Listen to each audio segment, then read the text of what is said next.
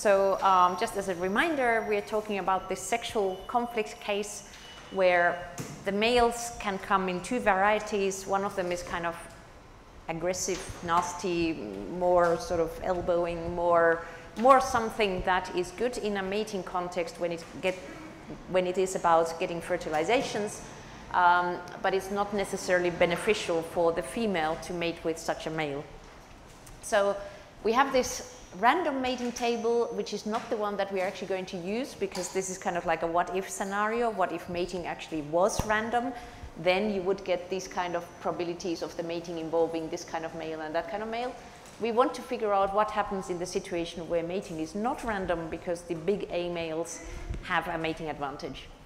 So what is this Y quantity, the sort of proportion of big A males among the mating males?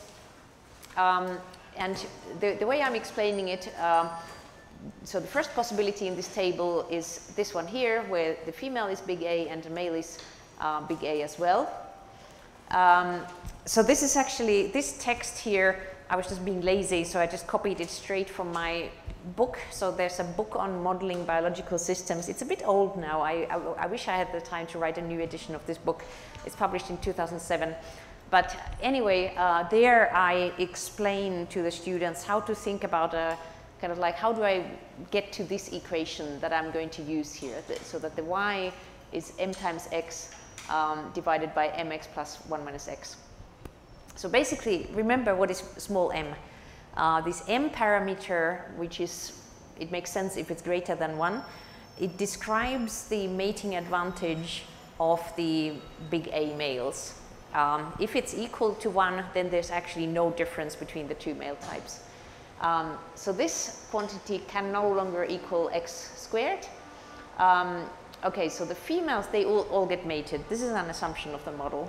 The males are always eager to approach them, and they always get mated successfully, the females I mean, so that the probability that a mating female is big A, it's still the same as x. Their proportion in the population is the same as their proportion among the mated ones, because no female remains unmated.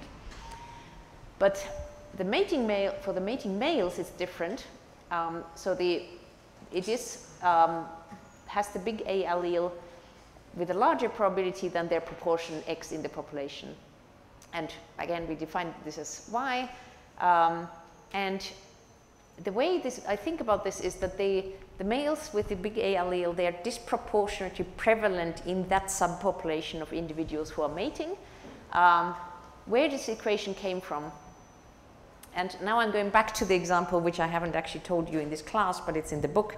There's kind of like, imagine that you're picking apples and oranges from a bag, and one of the fruit is a bit more somehow sticky or somehow more easy to find when you're sort of rummaging through the bag.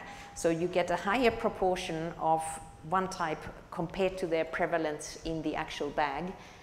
So if the oranges, for example, are somehow a bit more sticky and therefore more likely to be picked, and there's 3 oranges and 7 apples in the bag, so the effective number of the oranges is inflated by their stickiness, which is this factor m. So the effective number of oranges to be chosen is 3m. The total effective number of fruit is 3m plus 7. So the proportion of times that an orange is chosen is how, this is their effective number divided by all things that are competing for your attention in the bag. And this is the same idea that we are using quite often to model this mating, the elevation of the mating success. This is the probability that you're picked to be a mating male from when your proportion in the mating pool is x. So what it looks like, it basically depends, of course, on this parameter m, like how much better are these males at getting into the mating situation. So if it was equal 1, then it would just be the diagonal, obviously. So this is the proportion in their population, and this is their proportion among the mating males. If m is equals 2, it's already a little bit curved. If it's 10, and if it's, well, there's the 1, you can see that from like 0.5 here, you get all the way up to, I don't know what this is, something like 0.9. You can, if you're quick at calculating, you can do this in your head. And of course, you also have to realize that the curve works in those cases where there's actually nobody there at present. You cannot actually elevate your presence in the mating, among the mating males from 0 if you are just not represented in the population at all. And likewise, you know, this function shouldn't exceed 1 at any point in time. So it works fine. So what we need to do is actually quite simple. Wherever we see the y here, we put this thing in there, and then we simplify. And we have to next do a bit of extra work still, because now you have to think about Mendelian inheritance. So there are these matings happening, but if, for example, a female is big A and a male is small a, then you have to think, okay, so what kind of offspring actually come out of this? Because from each parent, you get the allele, but here, for simplicity, we were actually assuming haploidy. And this was really just done to keep the sort of model quite simple. The equations don't become quite as long. And if we assume that they are haploid, then basically it's the same as saying with 50% chance you get your one allele from your dad, and with the other 50% chance you get it from your mom. So then we have to think about, okay, but how many offspring are these actually producing? So when you work through your ecological and evolutionary models, you realize that there are some things that you haven't really thought about yet. You need to introduce another parameter. Often they actually don't matter very much here, because ultimately this is all about frequencies. So whether you get many or few offspring in this context, it's not so important for the moment. But it's just sort of good to check that if you put it in there as a parameter, then later you realize that it's actually not so important. So maybe we are not so terribly interested in this total number of offspring that they're producing, but let's call it a big B, like for brood size. That's the idea behind this letter. And remember that we were assuming that it's costly for the female to mate with these bad, aggressive males. So if she's mated to a big A male, she will produce some fraction B multiplied by the big B. And this small b is smaller than 1. That's the way we are modeling it to make it costly. So then we just have to think through all the different cases. If the mother is big A, if the father is big A, then obviously we have no mutations in here. We just want to see how these alleles propagate to the next generation. So therefore, all the offspring will be big A. Whereas in this case, you split the 50-50 chance that you get your allele from the mother or from the father, and so on. And you could also look at this directly with frequencies, or you could, if you want to, you can say that there's some sort of total number of the females in there, in which case you get to this equation here. So what do we have here? So we have all the possible matings that can lead to an offspring that has the big A allele. So we had 4 different matings as a whole, but one of them is between the small a individuals, and therefore you cannot get a big A out of that. But you can get them if you have a big A, in which case, what happens? All the offspring have the big A allele, so we don't have to multiply by half or anything like that, but we have to multiply with how many offspring are you actually producing from this per female. And this is the number of females, so this is how many offspring of this type you will get via that route. Then we have another route. We can have the mother being big A or the father being small a. Yes?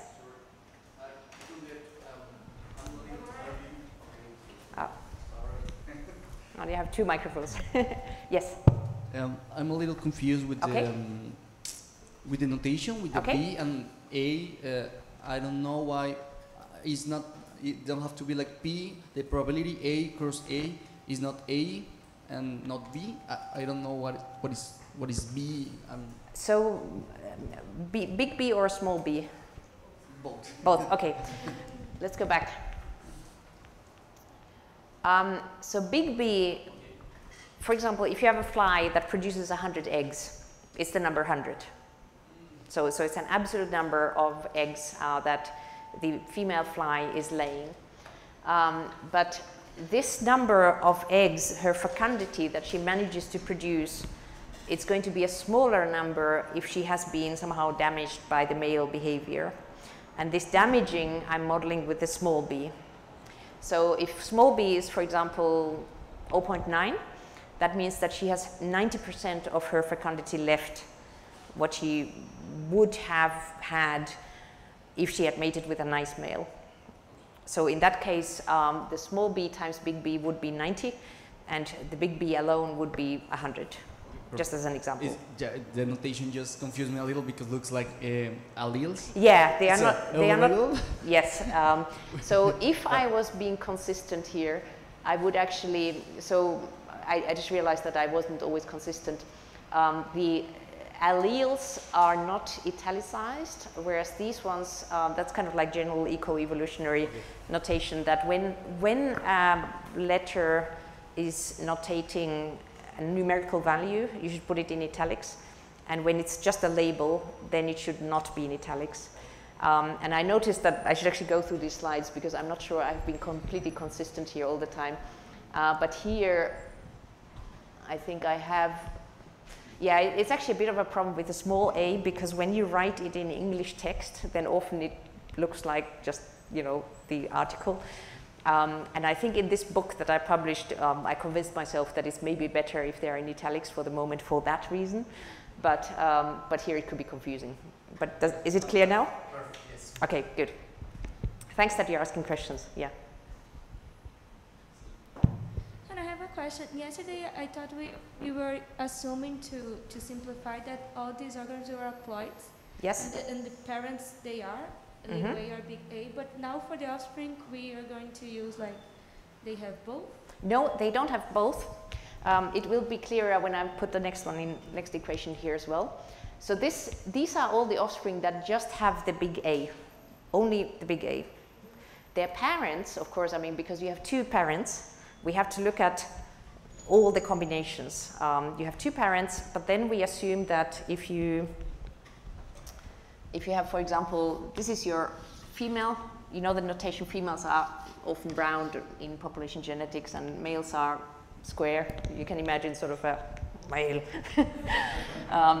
So in the haploid world, if these ones make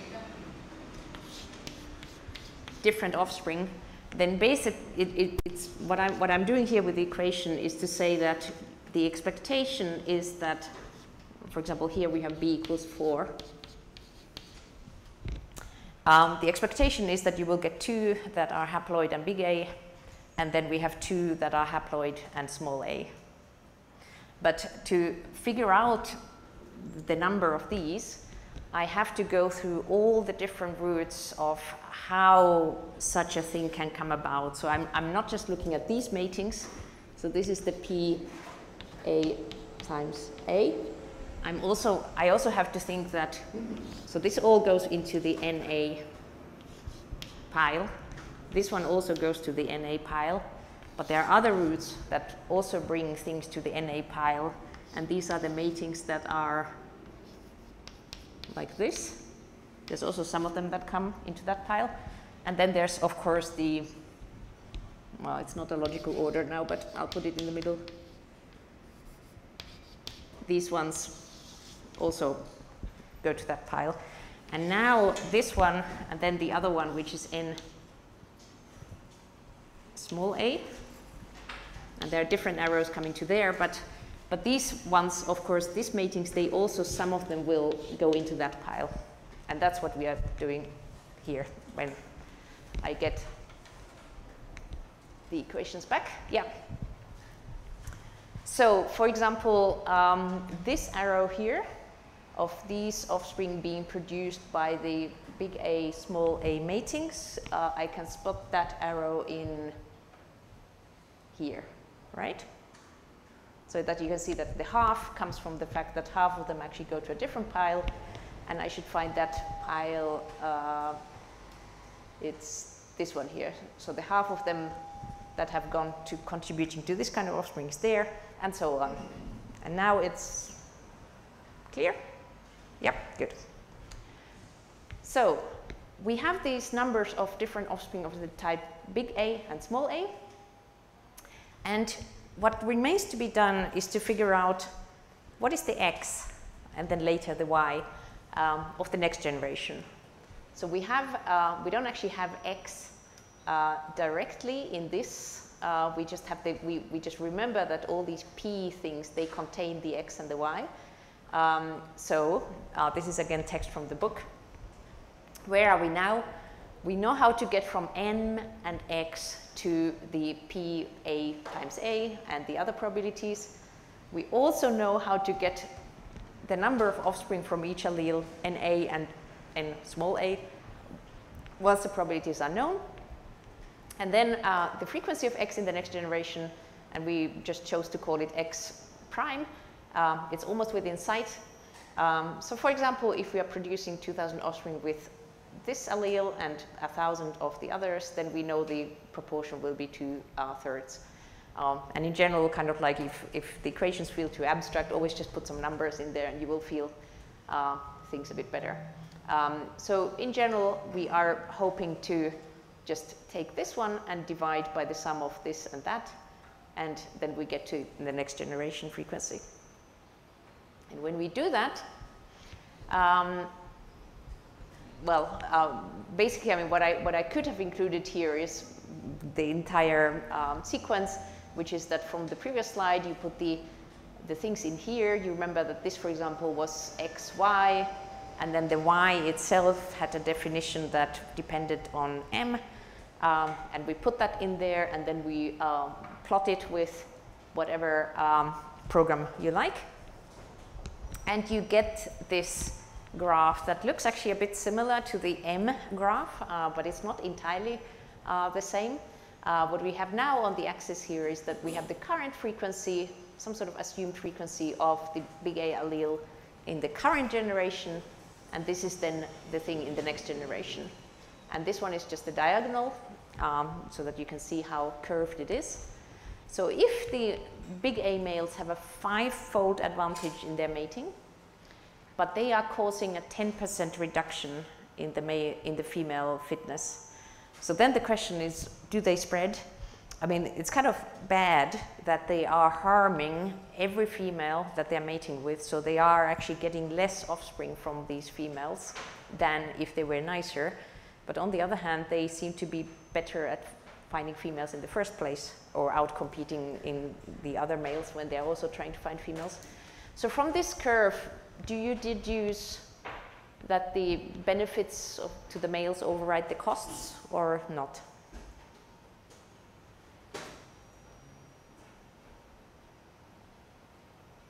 It's not a trick question. It's, you should be able to look at this. The big A is going to dominate. Yeah, yeah. The big A always increases in frequency, except if it's at 0, because if it's not there, it cannot increase. There's no input of mutations. And of course, if it's already fixed at 100%, it also cannot get any more prevalent than that. At every intermediate frequency, you can kind of like do the tracking of the dynamics over time based on this figure alone. Like if you started, for example, from 20%, here would be the diagonal, but you can predict that the future frequency is actually something like, I don't know, 33% or something like that. Then you move to the next generation. You can actually do this horizontally to the diagonal, because you are now at 33 or whatever, something like that. And then you can predict that that next generation then is 40, let's say 46%. Then you move again horizontally to here, the next generation, and you just get this staircase pattern coming there, and you will go to fixation.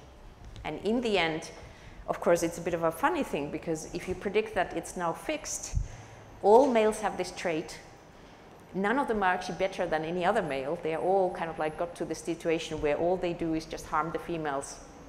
So population fitness, once again, was not maximized in this. And this is actually a sort of general feature of many sexual conflict models, and in general conflict models.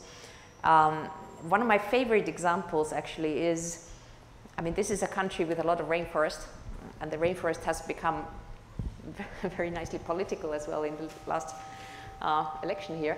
But if you think about why is there actually a rainforest in the first place? Why do trees grow so incredibly tall and they are competing for light?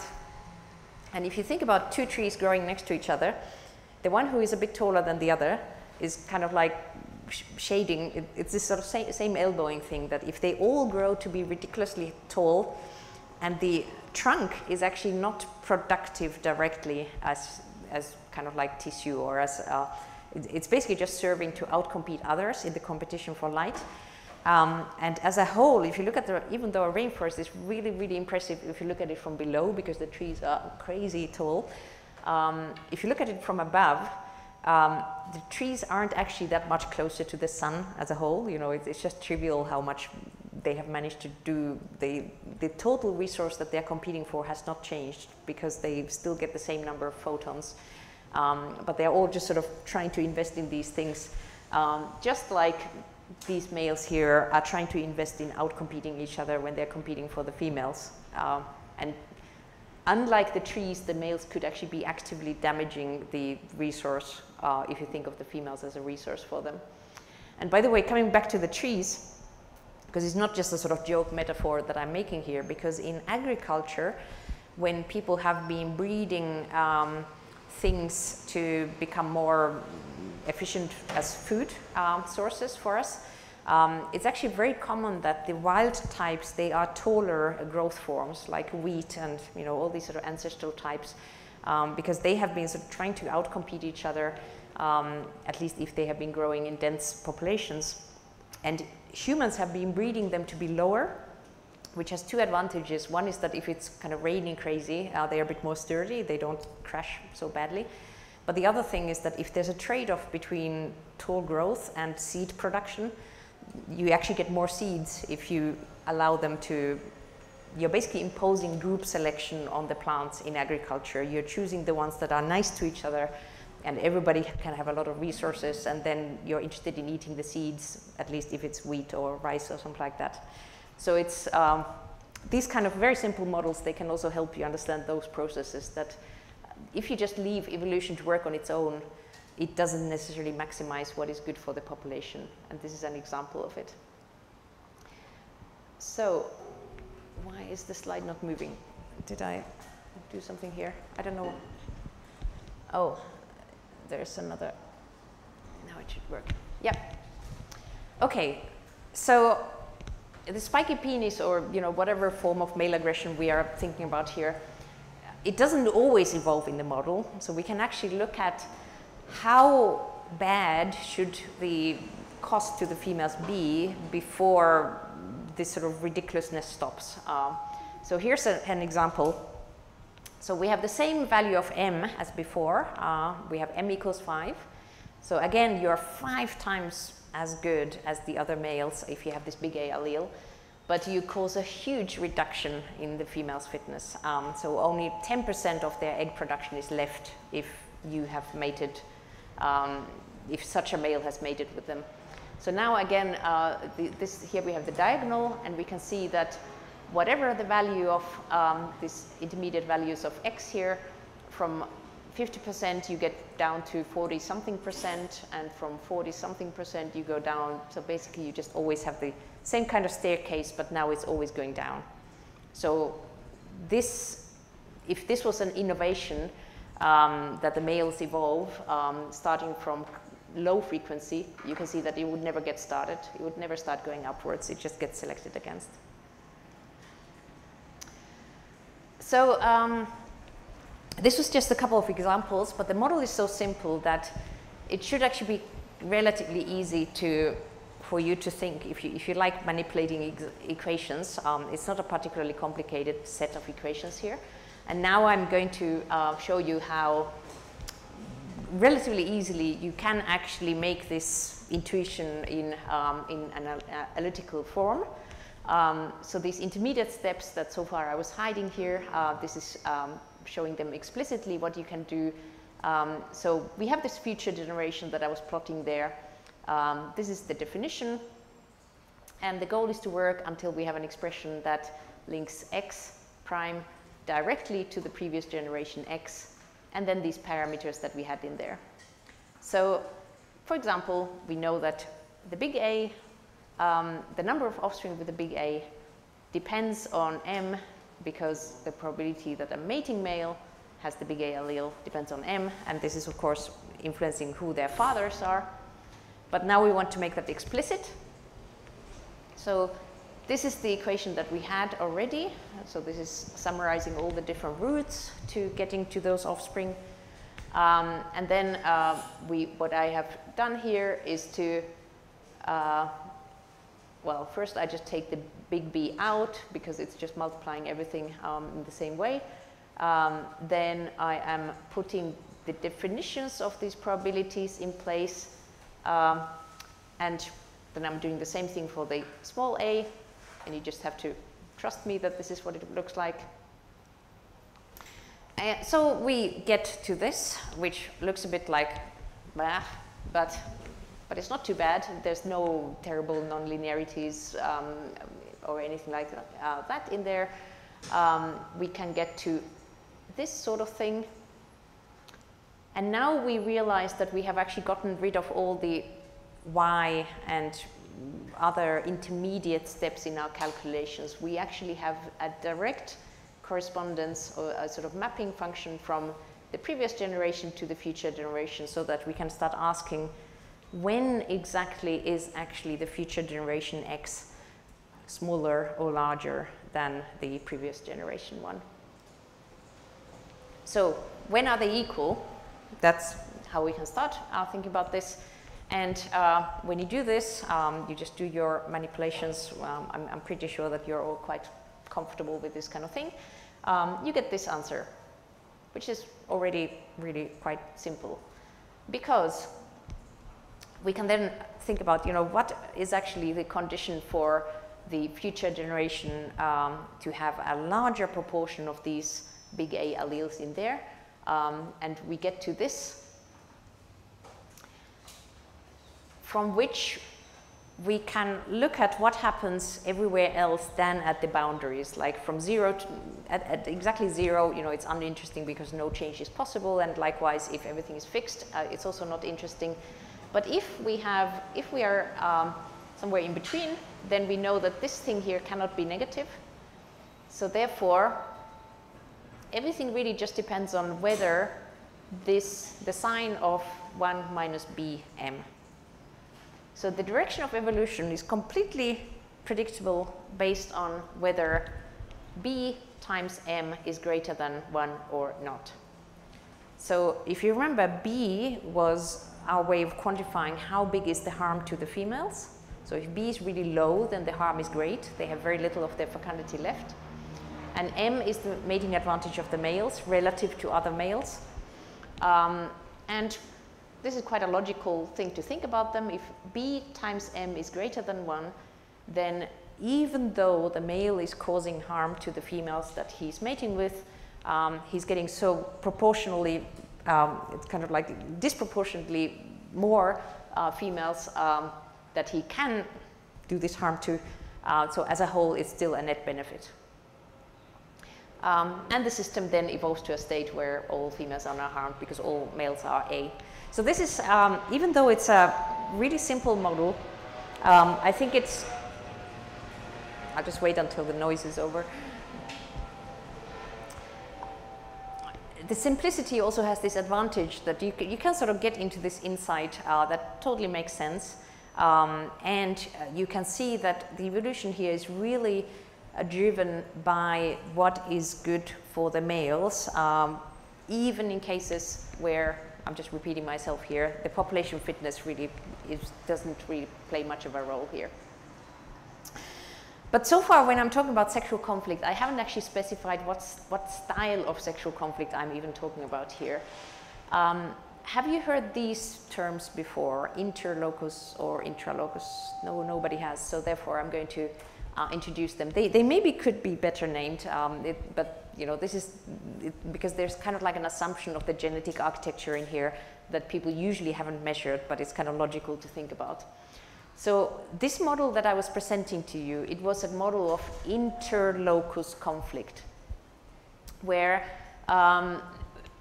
if you think about, for example, the traumatic insemination of the bed bugs, what the males are doing is assumed to be driven by certain loci that the males have. The females might have them as well, but they are not expressed in the females.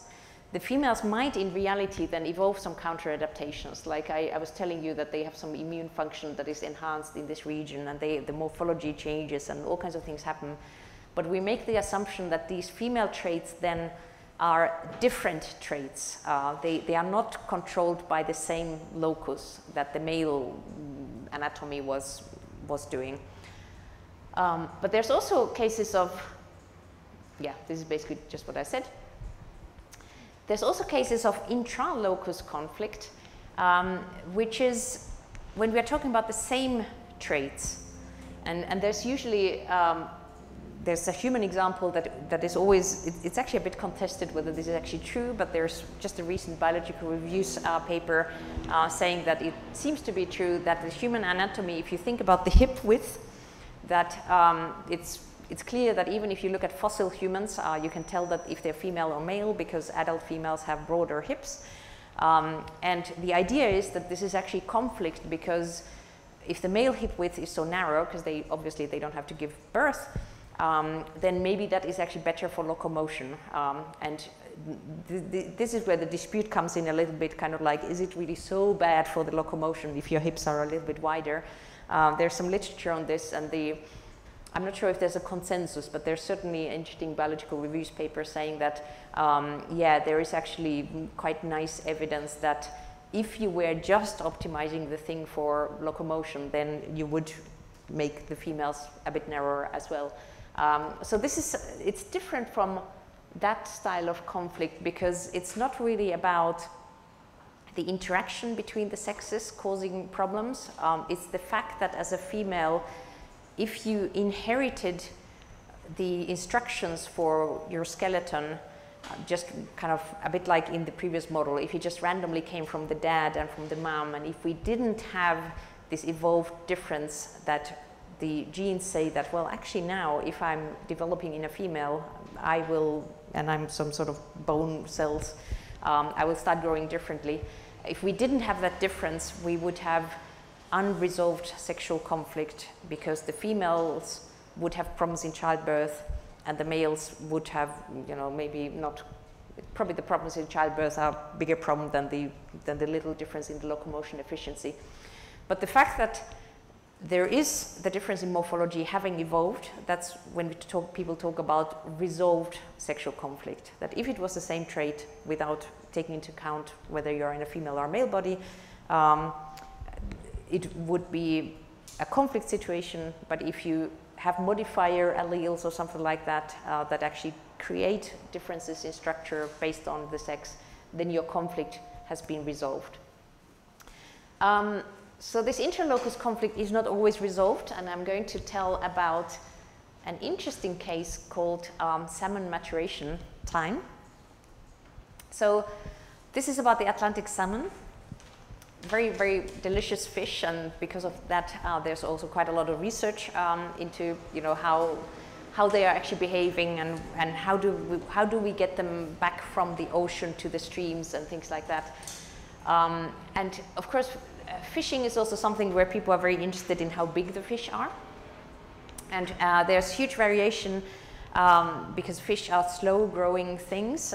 Fish are, in general, most fishes are indeterminate growers. I guess you know that when I say fishes, I mean several different species, and when I say fish, even if it's plural, then I'm talking about several individuals. That's English grammar. It's kind of funny.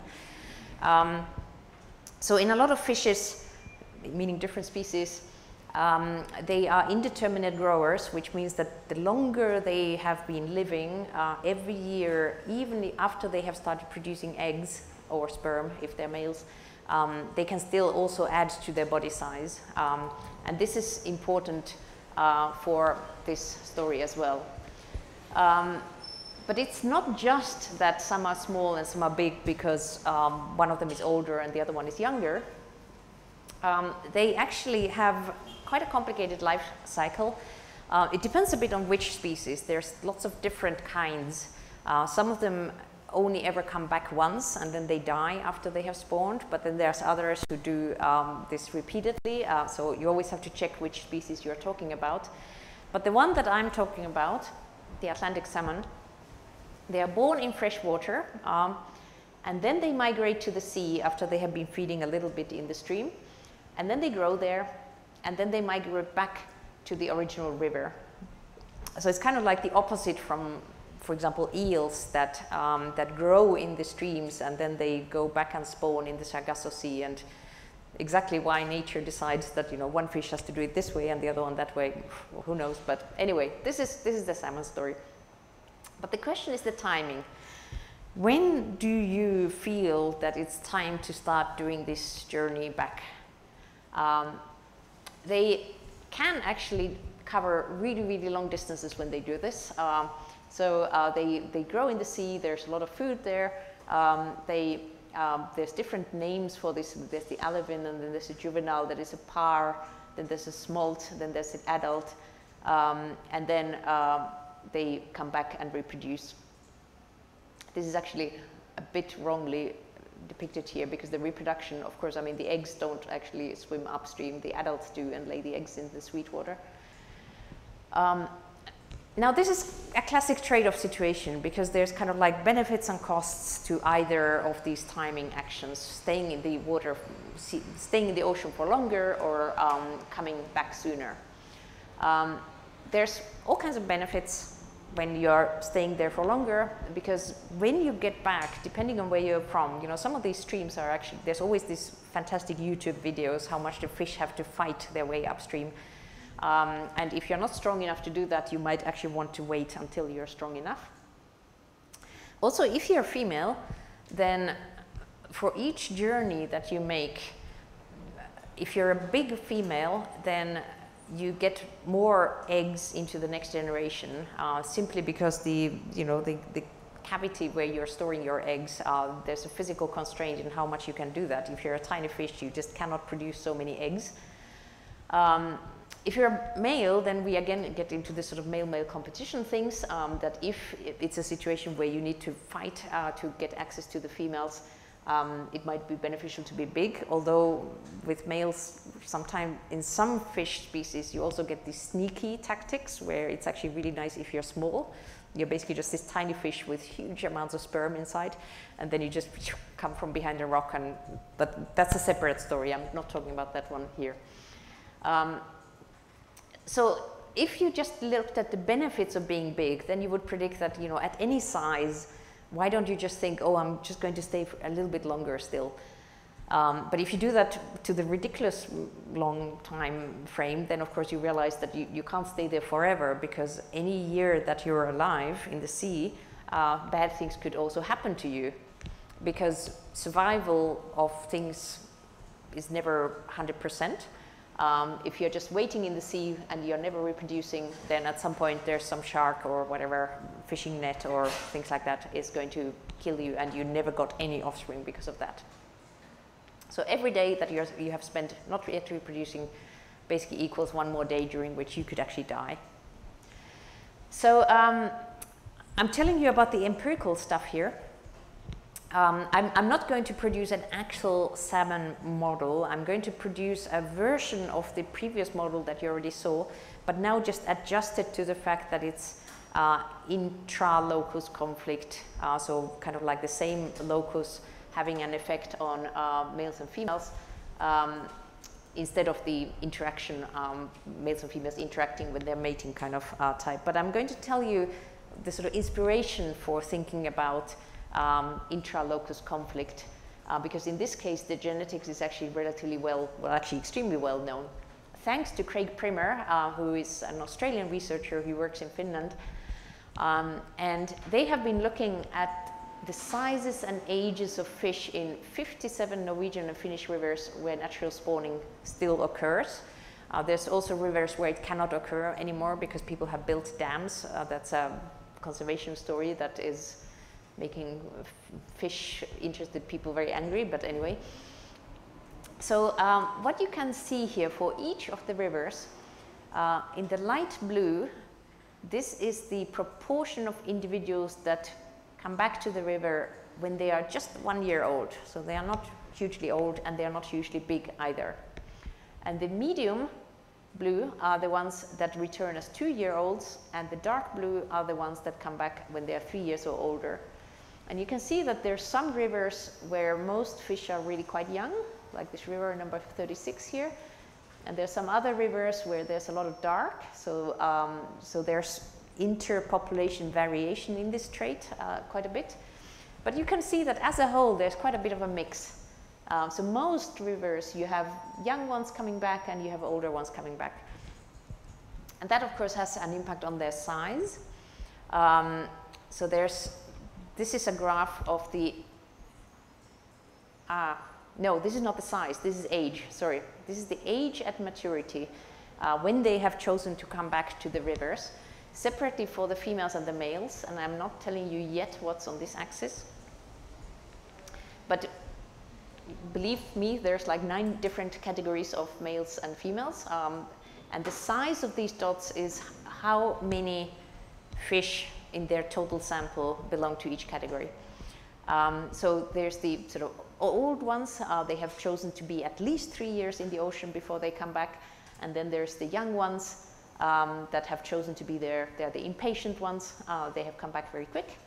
And you can see that it's a very similar pattern between the females and the males, except that for the males there's a big dot here and a small dot for the females. For the females there's a relatively bigger dot here and a smaller one for the males.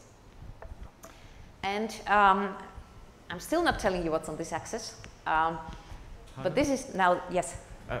Just for me to get the whole sexual history of them clear, they go upstream only once, right? And then they die up there, or some of them come back? Well, the famous stories, the ones that always died, that's the Canadian ones. Okay. So these ones, we are actually talking here about their first reproduction.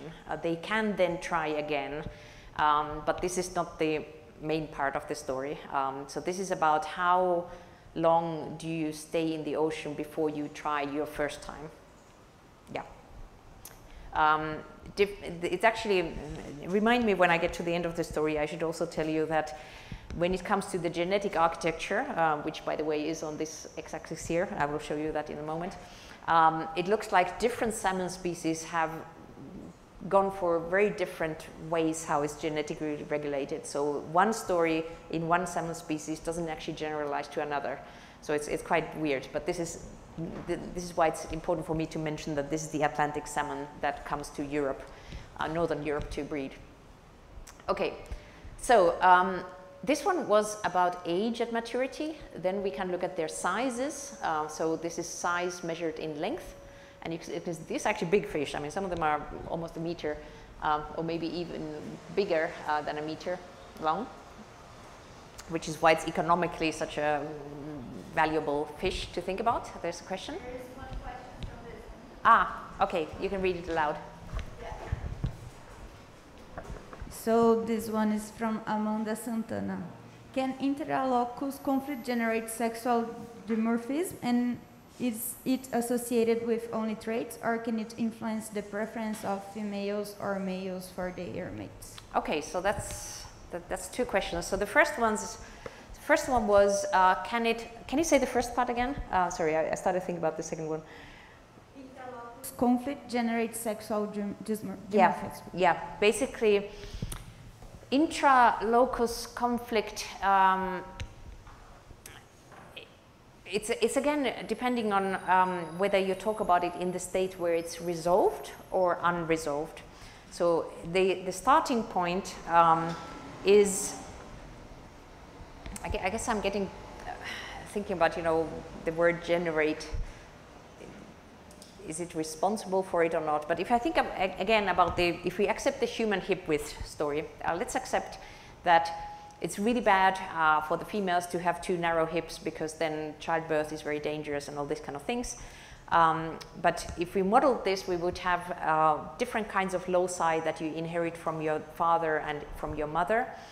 And then for any particular hip width, you would then see that there's selection pressure that makes it go narrower if you're a male, but broader if you're female.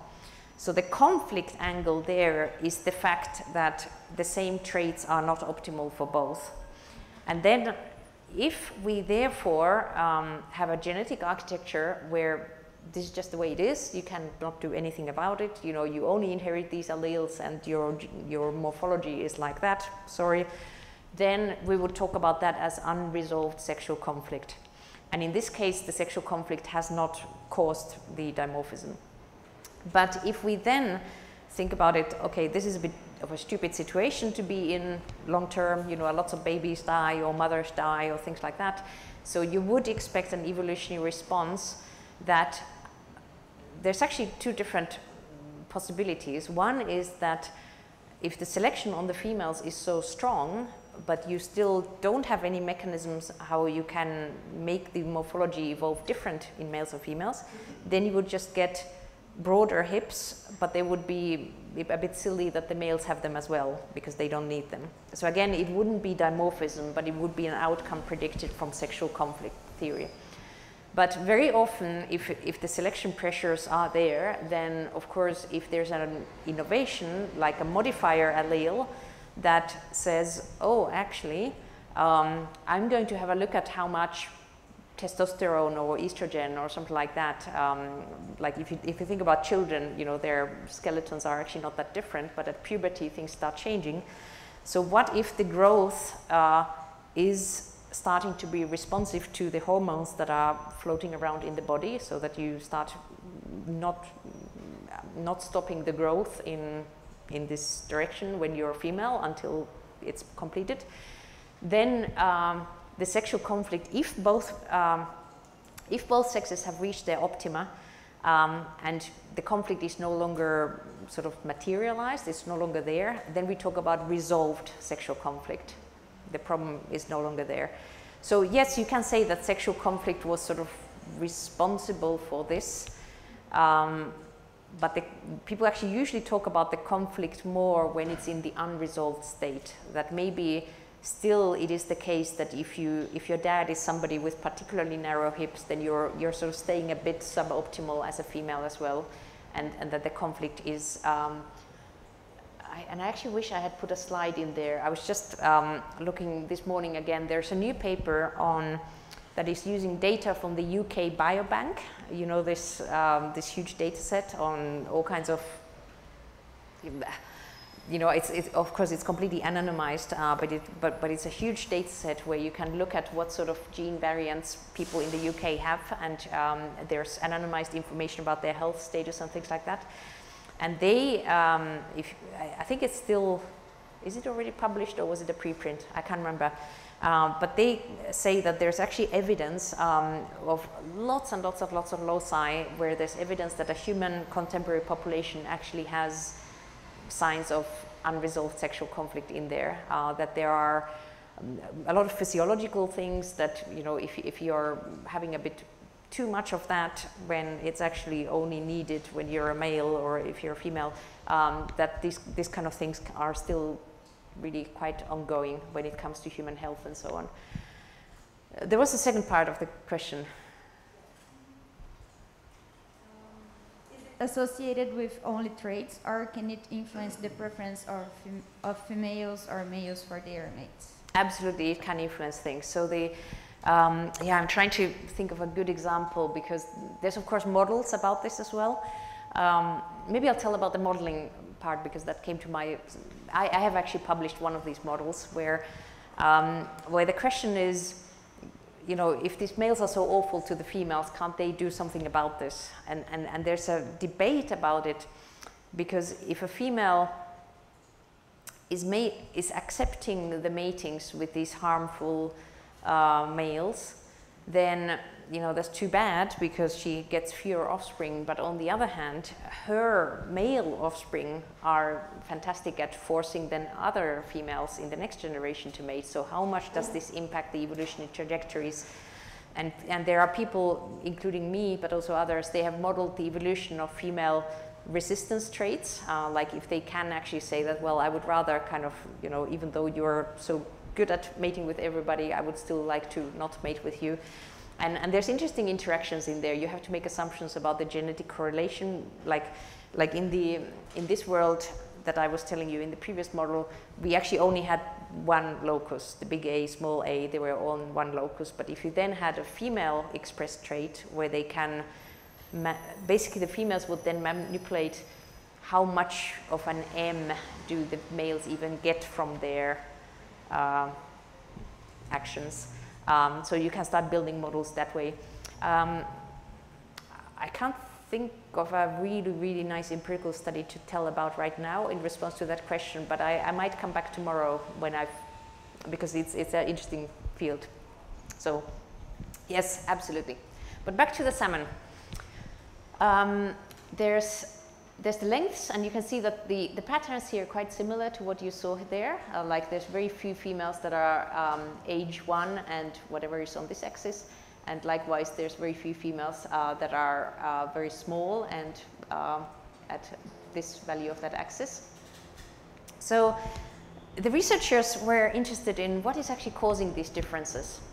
Could it be genetics, that some of them are just genetically more impatient to come back from the ocean, and others are taking it a bit more easy and eating more and coming back bigger?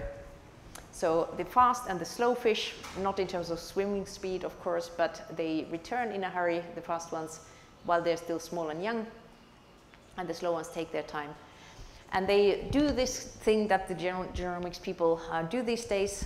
I guess you all know what is a Manhattan plot, or no? Shaking head? Okay, if you're shaking heads, then I'm not an expert in this methodology, but I have a lot of friends who do this. So basically, what you have here is the entire genome. There's 29 chromosomes in this salmon. And then each of these points, it's kind of like a statistical test.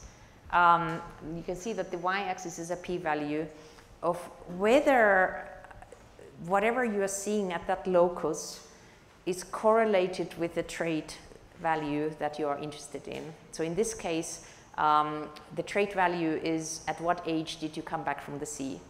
And if you get a very low number here, then you just didn't find anything here really. But then in this case, I mean, these they're called Manhattan plots because they're this vertical, like big buildings. You get excited when you get something at a location in a chromosome that seems to have a huge impact on whether you have this allele or that allele, seems to predict quite well what phenotype you're observing. And often they're much more messy than this, so these researchers were like totally amazed when they saw a really clear signal. And often you see these dots almost on top of each other, because if you think about a chromosome, there's a lot of loci, and if one of them is actually causally responsible for what happens, then of course the locus that is next to it, it also appears to be varying together with it, simply because there's physical linkage between the different loci. So this is why this gene or that gene or that gene, it probably doesn't necessarily have anything to do with this thing, but at least something in that region, and most likely the top one, that is something that actually is causing a thing to happen in your organism. So what did they identify? The genes always have these fun names, and what they found is that there really is 2 alleles in there, and we can call them E and L for early and late. So the early individuals, so salmon of course are diploid. So now what I'm going to model is still going to be in the haploid world, just for simplicity, but of course in reality you have to remember that these fish are diploid.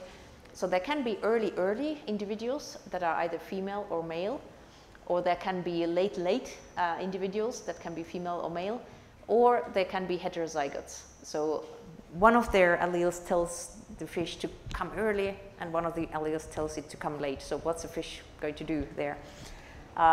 So if we first look at the early individuals, you can see that sometimes, you know, there's always variation in nature. Sometimes they stay late in the ocean. I don't know what delayed them, even though their genes were telling them to come early. But mostly, you can see that they are among the young ones who come early, and they're also small. Whereas the late ones, very few of them come early, and most of them come late. And the sex difference here, and this comes to the dimorphism thing, is that it's actually really interesting that if you're a heterozygote, then if you are a female, you mostly actually delay, whereas if you're a male, you actually mostly come early. And I think this is really interesting because for the females, it's much more kind of like the causality between size and reproductive success is quite a bit more direct, because, you know, it's just the number of eggs that can fit into a body. So it looks a bit like maybe this is a situation, and this is the claim that they make in the paper, that there's this evolutionary pressure for the females to stay quite long in the ocean. For males, not so much, maybe a bit. They can't be too small. And in this case, there is some hint that this situation is partially resolved by the intermediate fish actually responding to their own sex and deciding that, well, in quotes, deciding that if I'm a female, then I interpret these mixed physiological signals by going a bit towards the late side. So there's something in this particular chromosome, 25, that impacts when or at which size a salmon sort of feels that it's ready to go. But yeah, this basically just sort of, when you know something about the system, you can then say that even without genotyping this salmon, I would imagine that this is probably has a particular genotypic composition on its 25th chromosome. And this is because, you know, this is what the size graph looks like. So the really, really big males, I don't know how much this is in centimeters, but it looks like it's something like a meter. Firstly, you could see the male morphology in there, but secondly, you know, none of these mixed or early ones, they really reach these incredibly high sizes. Well, maybe this confidence bar goes in there.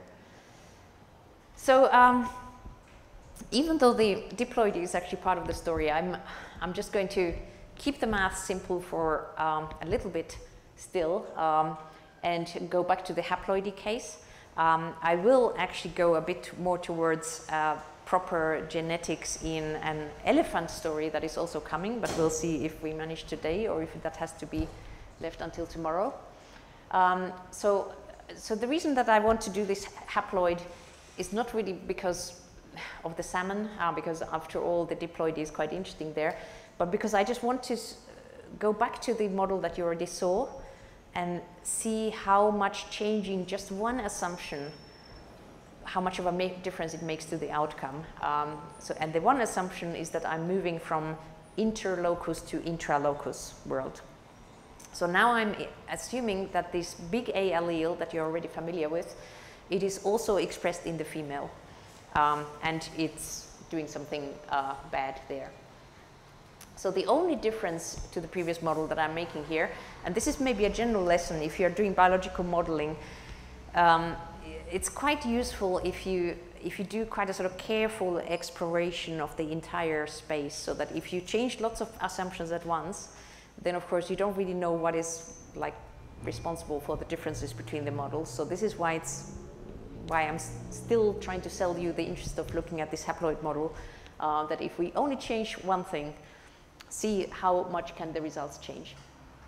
So now we remove the assumption that the male's big A has anything to do with your fecundity if you're a female, and instead we say that it's your own female, so I'm a female, my own big A that makes my brood size be multiplied by this number that is smaller than 1.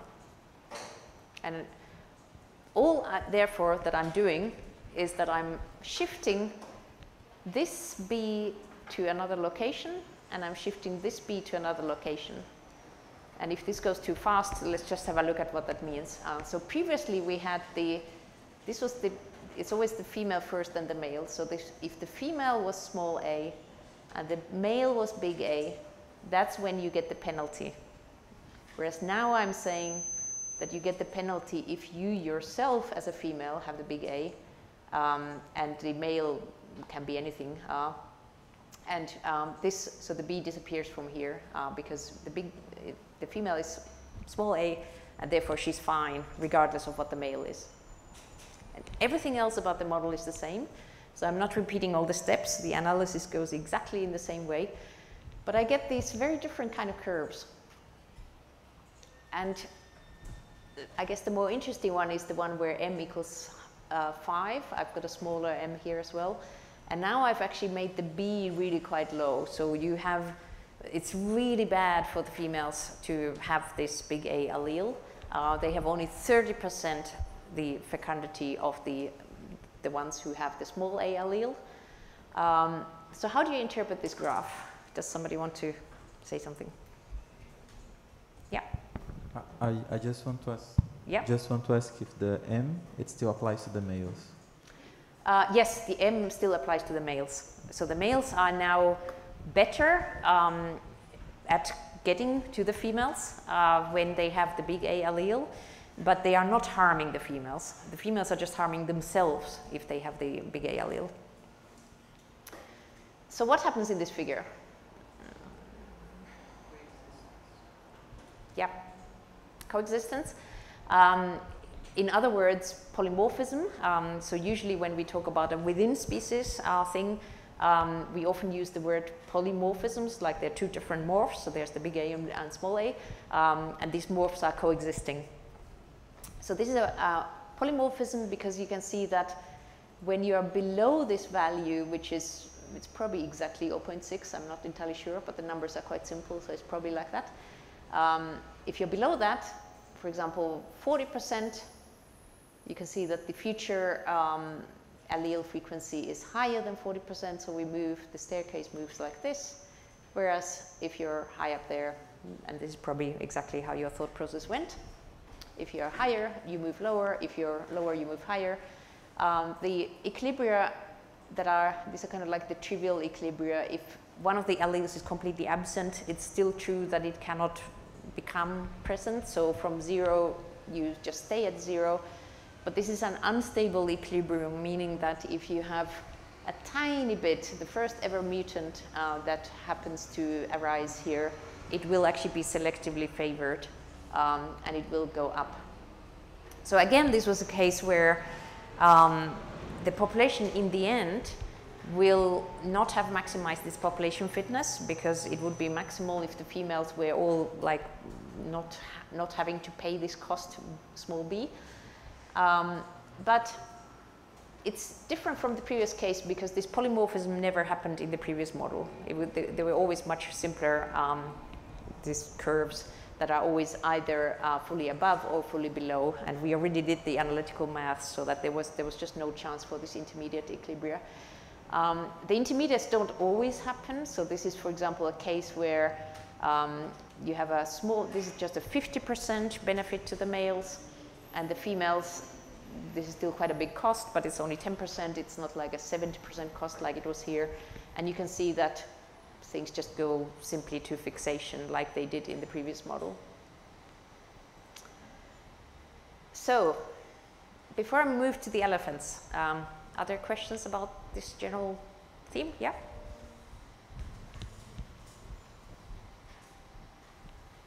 I understood this case, but I'm still a bit confused. In this case, the big A means that they arrive later. Is the later gene? No. In the salmon, you mean? Yes, in the salmon. Yeah, yeah. So here I called them E and L. Yeah. Okay. So so this was not. So the correspondence between the salmon story and this other story, it's not complete, because you have the heterozygotes and things like that. But the interesting thing here about the salmon, and I think this is a shared feature, is that there keeps being this mix. There's all these rivers, and most of the rivers had, early and 2-year and 3-year, all these kind of things are in there. And it's a bit of a funny one. It's actually something that I'm really interested in biology as a whole. How come we have so much diversity? We have polymorphisms within a species. We have coexistence between species. If you go to the rainforest again, you know, there's not just one way of succeeding in there. There's so amazingly many things. So how, based on a limited number of resources that you're competing for, you can get actually so many different ways of succeeding. That is a really big biological question. And I think it's really interesting that this is a case of clearly intra-locus conflict, because it's the same, you know, these plots that they have, even though this is actually pooled data, so they have the females and the males in the same one. But if you did it separately for the females and males, you would find that both of them show the same pattern. So it's the same locus, and it's telling them to come early or late, but then on the other hand, you're a male or a female, so how do you do this? And it looks like the outcome is that variation is maintained. And the model is predicting that if you have certain problems where it's kind of like, you know, this could be good and this could be bad, but on the other hand, if you're female, it's good, but if you're on the male, it's kind of bad, then that it can produce the mixed equilibrium where you don't go to fixation, but you don't go extinct. That's the analogy there, but it's not a fully fledged salmon model with the timings and things like that.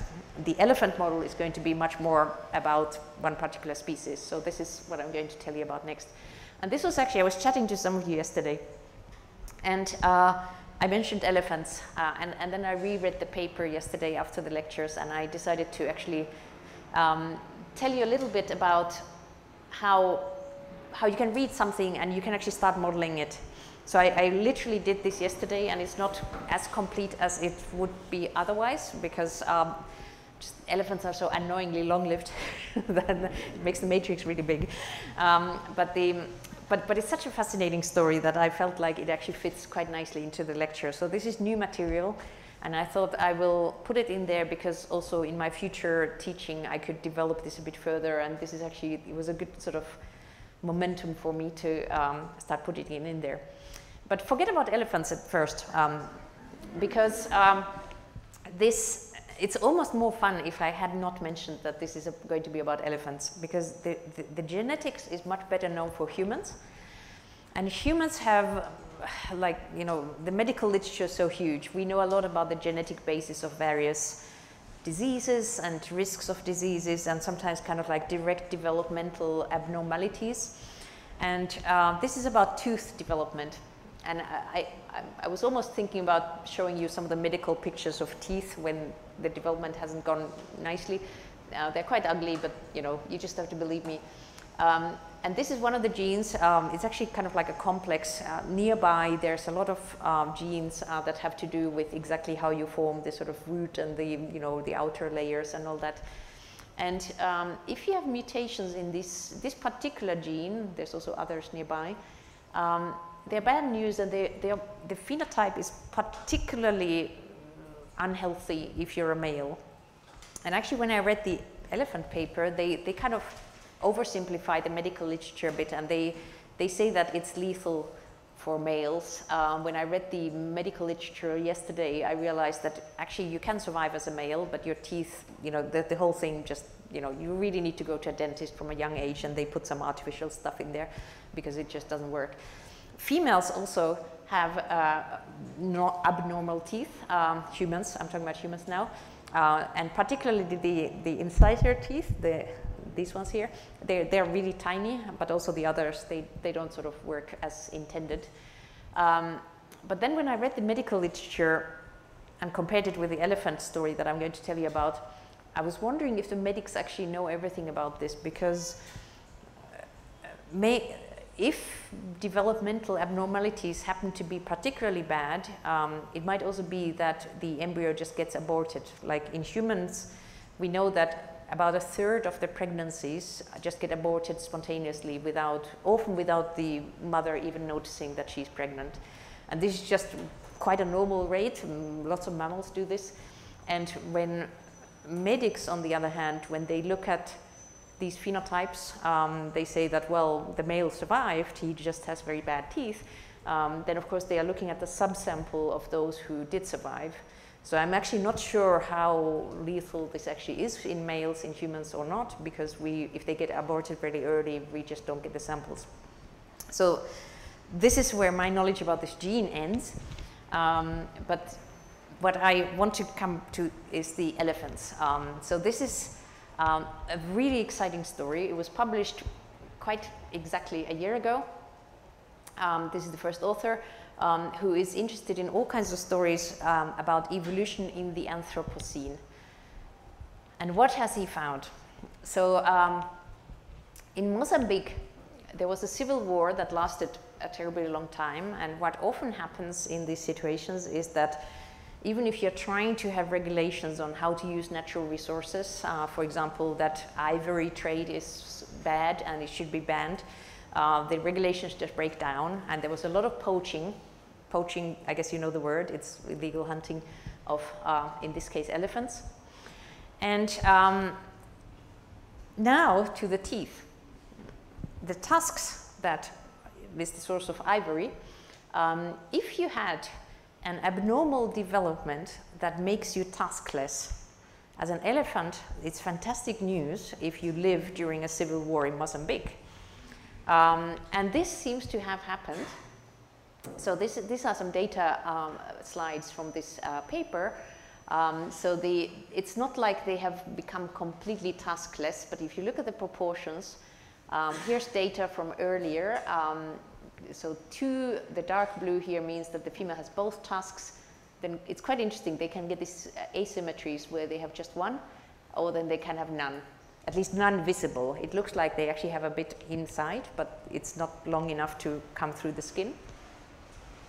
And if you look at the proportions, it's maybe not a sort of absolutely huge change, but actually, you know, compared to the lifespan of an elephant, you can see that this is a lot.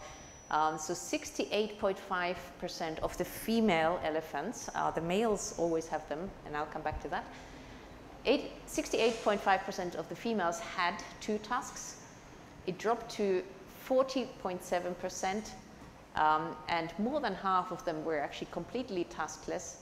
And now, later, this has started increasing again. So, what is really interesting about this story is the following 2 slides, or 2 graphs here. Because you can make some guesses about the genetic architecture of this trait. You can look at the mother, and now they have simplified, they have sort of not looked at the mothers that have just 1 tusk. If you have 2 tusks or 0, you can see that the 2 tusked elephants, mothers, they have pretty much all of their female offspring have 2. Whereas if you have none, then it's kind of, biology is always a bit confusing. There's some always here in the intermediate one, but you can sort of see that about half of them have 2 tusks, and about half of them have no tusks. So it's something where you can start deducing what actually happens, you know, how does this genetic architecture work that inheritance produces these ratios. But especially when you look at this graph here, which is the proportion of female offspring, and now notice the graph actually starts at 0.5 here. So it's kind of like not significantly different from 0.5, there's no star here. If your mother has 2 tusks, then half of her young are female and half of her young are male. Whereas it's something like 2/3 female if you have no tusks. And now you can sort of start thinking like, you know, what is going on here? Combine that with the biomedical literature on the humans, which is also a little bit messy, but they have done genomics in there. They have really figured some things out there. So one thing that I didn't mention about the AMELX gene yet is that it's on the X chromosome. And that has a huge impact on things. So we could maybe start deducing something from these facts, that there's actually no reduction in the probability that males have tusks in this population. So all these graphs, they were about the females. And the tuskless females have 1/3 of their offspring being male, 2/3 are female. So what if we assume that having this modifier, I just call this now with this asterisk, this X asterisk, now means that you have an X chromosome that has the mutated AMELX gene. So if we assume that males die if they have this mutated X, then all the males actually have to be normal XY. So I'm just making an assumption here. Whereas the females can be either XX or X, I'll just call this X, well, this is not a prime, this is an asterisk, but a prime is easier to pronounce, so it's, I'll just call this an X prime. So this is the tuskless elephant female, heterozygous for this trait. This is the female, this is the male. And what kind of offspring can she produce? So it could be that we take the left of the two chromosomes from either of them, so we get an XX, which is a female offspring that develops tusks, okay? Female. Then it could be that we inherit the X prime and the X, so we get this tuskless female offspring. It could be that this happens, that we get the X prime and the Y chromosome.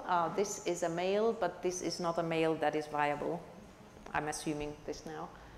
And then we can have this chromosome X and this Y coming together, so you get a normal male. So if this dies, everybody else lives, then basically you get a prediction of a 1/3 of a sex ratio. So it seems to fit the data. They have also done genomics in here. But here I felt like, you know, this could actually be fun for us to, or for me yesterday, to try to build a little bit of modeling of this. And I'm just so old that I grew up with MATLAB, and therefore I decided to do it there. Yeah? The proportion of males and females in elephant populations is asymmetric. Yeah, I mean, so sex ratios is something that I will have a complete lecture about. It's coming quite soon. Okay. Right now, I don't remember if they produced figures for the adult sex ratio in there. They did certainly produce the result that, you know, the tuskless females are common and they only have 1/3 of male offspring. So therefore you would expect that the adult sex ratio also becomes biased. In general, in populations, adult sex ratios can often be quite biased. In human populations, they are often not, and maybe because of that, it's often not easy for people to realize just how biased adult sex ratios can be in animal populations. If they are very female biased, it's often actually not particularly bad news, because one male can fertilize a lot of females in most systems. And often, especially in mammals, males live more dangerous lives than females, so they die younger and then the adult population becomes female biased. In birds, it's actually often interestingly the opposite. Birds often do dangerous things when they're female, because they are, parenting is a bit more egalitarian in birds than in mammals generally, but female birds often do more of the actual incubation. And that's surprisingly dangerous, because when you're sitting on the nest and you're not really seeing everywhere, and if a nest predator comes and if you're still on the eggs, you also get killed.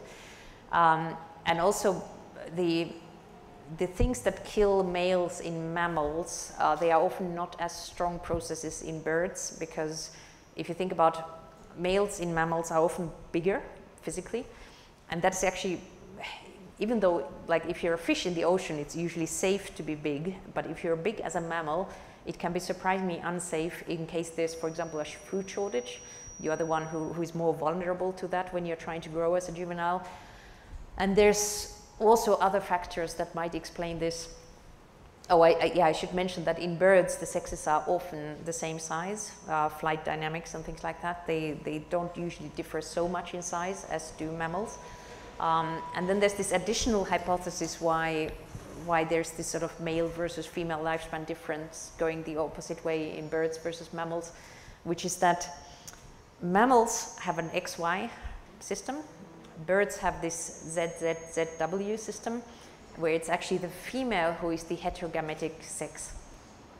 So ZW is a female, and that means that all these problems that you can have because you have only one chromosome of a particular kind, they attack females in birds, but they attack males in mammals. And because of all these reasons, it tends to be a pattern that females on average live shorter lives in birds, and females on average live longer lives in mammals. On average, there's exceptions, like in those birds, like a lot of the relatives of chicken, they sort of grouse and you know things that gather together like turkeys, and the males are big and they're fighting, and they're almost like honorary mammals because they sort of do similar things. They tend to have also mammal-like adult sex ratios. I went quite on a tangent from this, but I think there's a majority of females in this population probably by now.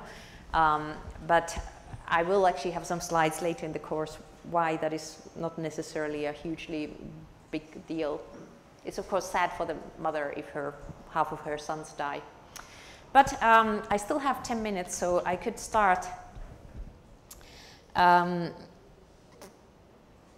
doing what I was playing with. And this is, I'm actually planning to teach, switch my teaching to R or Python or something like that for the future, but because I grew up using MATLAB, I'm just sort of still quicker at doing it in MATLAB, so the syntax doesn't really, it's quite similar across all platforms, and it's always a bit slow to start, so let me just wait for this to happen.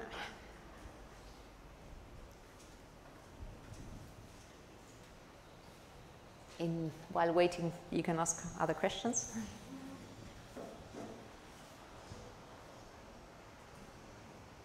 God, why are you so slow?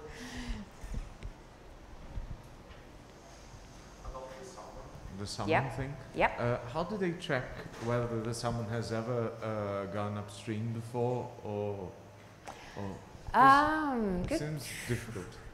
Yeah. How do they know it's the first time? I should probably email Craig and ask, because I actually don't know the answer to this. He works at the institute where I did my sabbatical earlier this year, so I know him quite well, so he would have an answer to this question. I mean, I know that some studies, they have actually tagged individuals, and you can actually, you know, there are this amazing, I think this one is not like that, because you cannot do that in 57 different streams, and that would be like crazy, and you're trying to get an overall idea of this. But I do know some studies, they have tagged fish, and especially if you are looking at, like in Switzerland, they did a really fun study where there are lakes and there are streams, and you have an analogous thing, but they're just sort of moving between the lakes and the streams.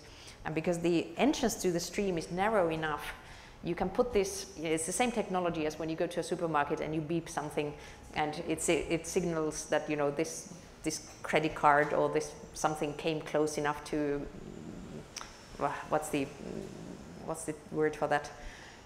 Well, you know the technology, this sort of beeping thing. And if you put these things in some part of the fish and they go past such a device, then basically just tracks all the entrances and exits. So technology has been able to resolve some of these things. There's also the possibility, so fish can be aged quite nicely, but just once, because you have to kill the fish, because they have this otoliths, they're called. They have almost like growth rings in the ear structure. So if you have a dead fish, you can tell exactly how many years it's been alive. But that, of course, is not exactly answering your question, like, you know, where was it in the meanwhile? So I guess what Craig might reply, but I'm just guessing here. I will send him an email and see if I get a better answer, is that they are assuming that it's quite a low proportion that ever come back, so that if you get the, you know, the most individuals that you catch are the ones who do it the first time. But I will check with him. And there's also the fact that there's variation in their sizes and probably in their capability to navigate the river and the like, so that probably affects their catching to do such, to add chips or the like. So to do the statistics of it, probably considering the catching probability of each of those would be important. Yeah, so exactly how they did the sampling, yeah, I don't actually know. Yeah, but it's certainly true that whenever you're sampling something and you're trying to think about whether your data are unbiased, what the data do show, I mean, if you remember the different streams, is that certainly fish individuals of all kinds of sizes are in there, and you can get them small, you can get them large. Whether it's a representative sample of everything, who knows? But I would imagine that if a certain size fish is hard to catch in one river, it's probably also hard to catch in another river, so that at least kind of like, you know, the bias would act in the same way everywhere. But I'm really just hand waving here. I'm not an author of the study.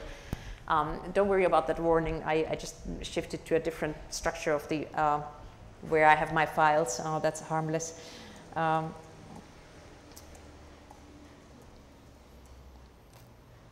So what I did was to create a function called elephant, and it looks a bit long, and I should probably make the font larger, but most of it is just plotting. The actual biology is very, okay, zoom in more. The actual biology is very brief here, so I'll explain what I did. So this is yesterday's news. So what I'm assuming here is that there's a survival of each elephant from 1 year to the next, and there's a hunting mortality. These are the inputs, and I'm making some other assumptions here that is tracking what we know about this system. And I have 5 minutes left, so we'll see if I can produce one graph after explaining what happens in here. And I'm first just sort of putting the notation in place, so because the population I'm going to split in 3 different types of individuals. There's females that have the, I'm calling this small b now for having the tiny teeth that don't even go out of the skin, so they're kind of like the mutant ones that are safe from hunting, but half of their sons die.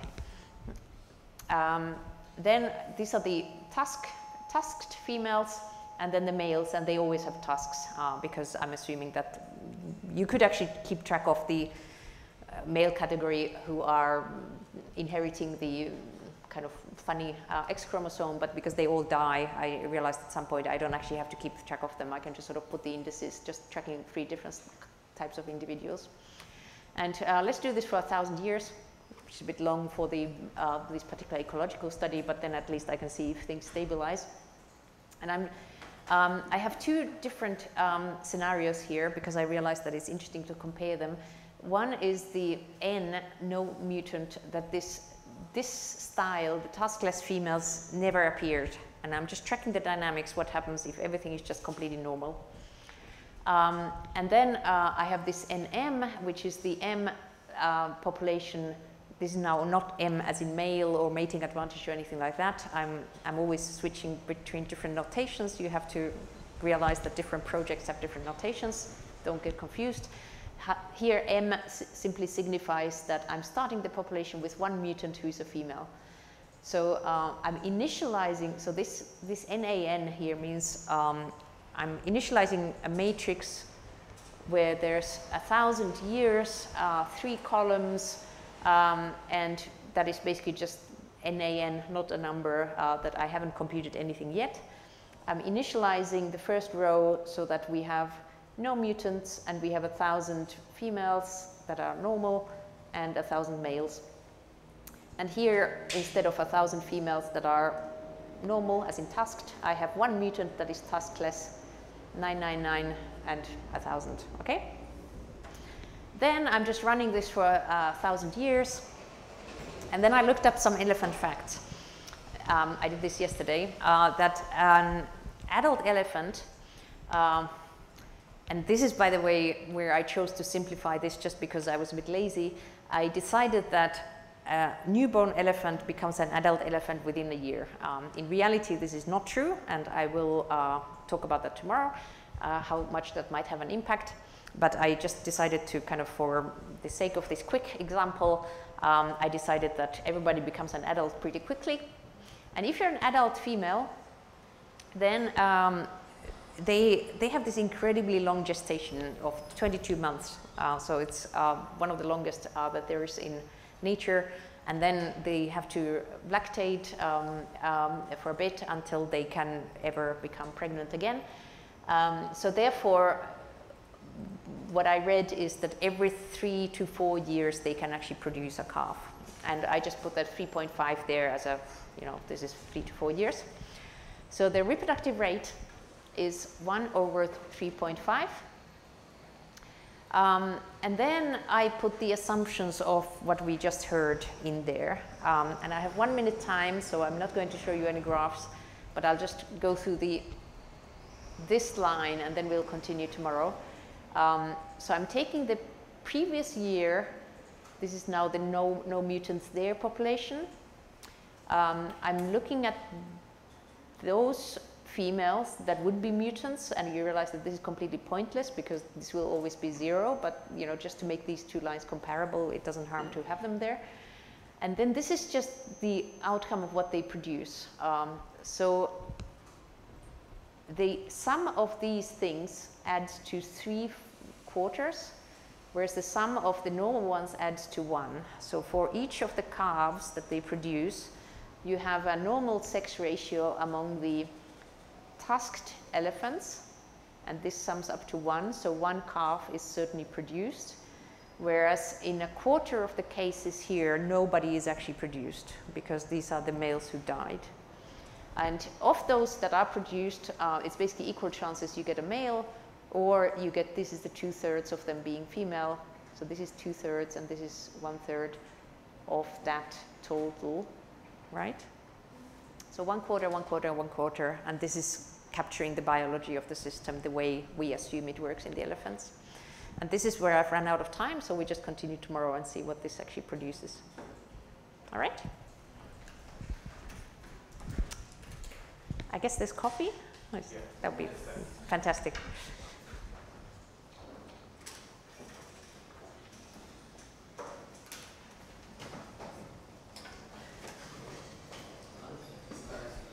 Yes?